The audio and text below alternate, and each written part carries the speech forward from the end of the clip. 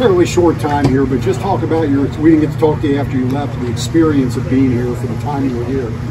Loved it, man. I went out and talked to the pitchers so far, most of my friends.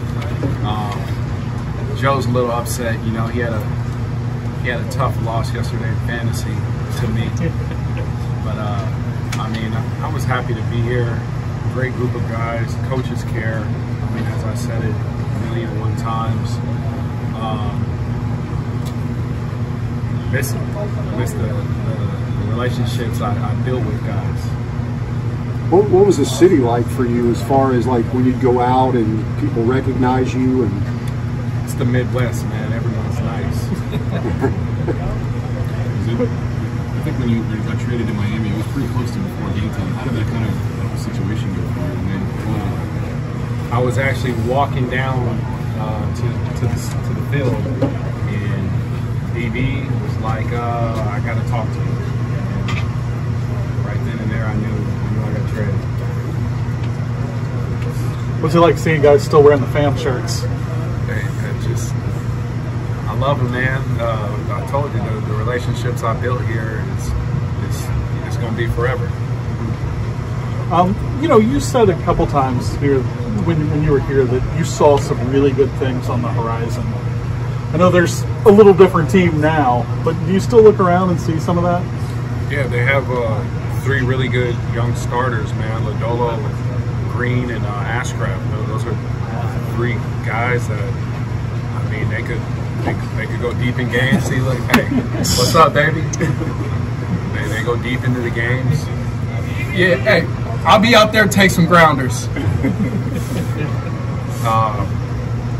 And I mean, next year they'll get Sims back and TJ. They're close. I always said that. This is a team not far away from winning. What on the position side? Who was it that you kind of saw that as? They have T, India, and Sinzel, man. They have some building blocks around here. Might just need me. You talked about the pitchers. Now you kind of have to face them. What's that going to be like standing in against, especially a guy like Lodolo tonight? I know. I wish I would have stood in with Lodolo when he was throwing bullpens, so I get some free looks. But I mean, he's good. I'm a big fan of him. What was kind of the emotions when the trades did start happening, and then knowing your guys' record, you may have thought that was coming, but yeah, it's always tough, man. When you get traded in the middle of the season, it's tough, but it's a business. I got you. kind of on that note, Tommy, obviously being a professional baseball player is a little unpredictable, but when you sign here, I'd imagine you plan on finishing the year, but what's kind of the emotions coming back to the Reds and being on the opposite dugout? You see it, man. I'm probably going to have about 20 more minutes over there catching up with everybody else. It's tough, but I love those guys too. It's just, like I said, life after baseball. You know, I have new friends. I mean, Farmer said he's going to take me hunting. You know, I haven't been hunting before, so I'm ready to knock that out in the offseason. Him and Tyler Naquin. So we'll see. How are you feeling heading free agency again next season?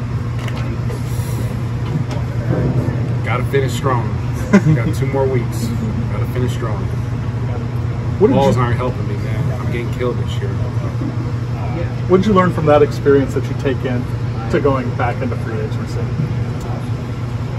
Just a little bit more prepared for what it really is. That's really it.